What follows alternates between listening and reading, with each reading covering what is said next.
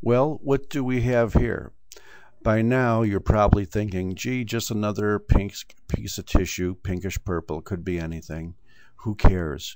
Well, let's zip up a little bit on this tissue. And when we start to see some structures, it will soon become abundantly apparent that you have these epithelial structures arranged as circular follicles, like here, and a little bit irregularly circular here, and here, and here. And there's a lot of colloid inside these follicles. There's no other tissue in this body that this could be except for thyroid.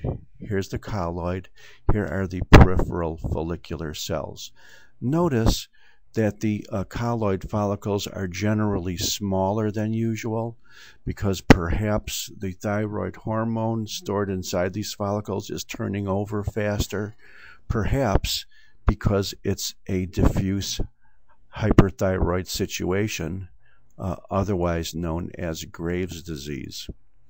In almost all forms of clinical primary hyperthyroidism, however, if you look at the colloid within the follicles, there is kind of a scalloping, serrated separation between the follicle and the follicular cells. This is called scalloping.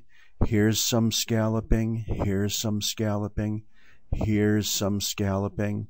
Just about in every area where you see colloid, you'll notice there's kind of a serrated, scalloped separation between the colloid and the follicular epithelium here. This is one of the consistent features in hyperthyroidism.